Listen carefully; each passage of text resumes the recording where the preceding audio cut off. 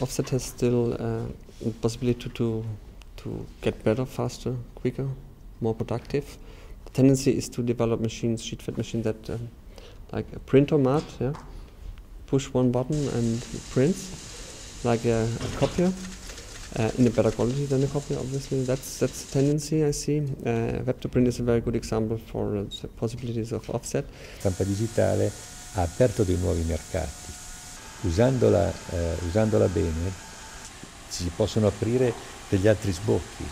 Ho fatto l'esempio dei grandi cartelloni pubblicitari, dei rivestimenti e dei palazzi in costruzione con delle stampe gigantesche, piuttosto che la stampa dei foulard di seta. Lei sa che i foulard di seta di Hermès e di Gucci non sono più stampati in serigrafia, ma sono stampati in digitale. Man schätzt so zwischen 10% des Druckvolumens wird inzwischen digital gefertigt, also komplett jetzt gesehen, also Inkjet, Web und Sheetfed und also Bogendigitaldruck, aber dennoch ist 10% eines gesamten Volumens nicht zu unterschätzender Anteil.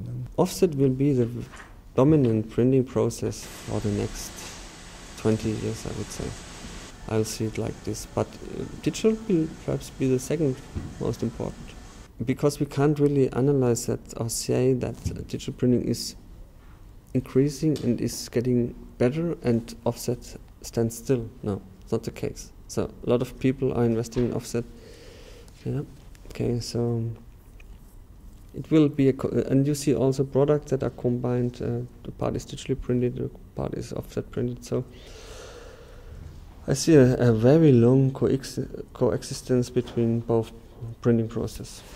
Wat wel belangrijk is wat voor soort digitaal drukken je hebt. Er zijn verschillende soorten persen, verschillende soorten technieken. En de een heeft zijn voorkeur boven de ander. Het ligt eraan wat je hebben wil, wat voor resultaat je wil bereiken. Es gibt zum Beispiel ein Projekt, das ist Victor-Magazin von Hasselblad, wo wirklich diese Kombination auch gemacht wurde zwischen einem Digitaldruckprojekt des Inhaltes und des Umschlages als Offset-Projekt. Manchmal wird das eigentlich genau umgekehrt gemacht. Aber es ist sicherlich, ich würde auch sagen, dass noch viel mehr Möglichkeiten des Digitaldrucks es gibt, aber die wir aber noch nicht hier gesehen haben. Inkjet will be clearly the dominant digital process.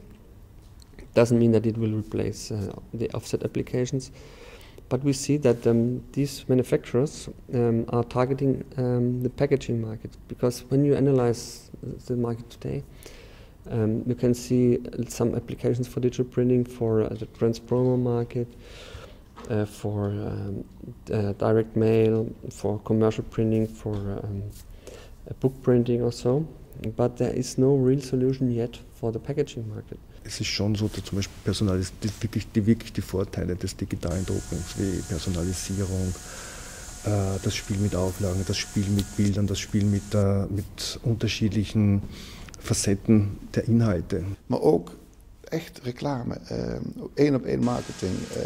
Wat triggert mij, waar ben ik gek op? En voor de grotere oplagen, ja, speciale boeken, speciale dingen. Er zijn toch eigenschappen aan het digitaal drukwerk die we met offset niet hebben. Absoluut geen verandering van kleur.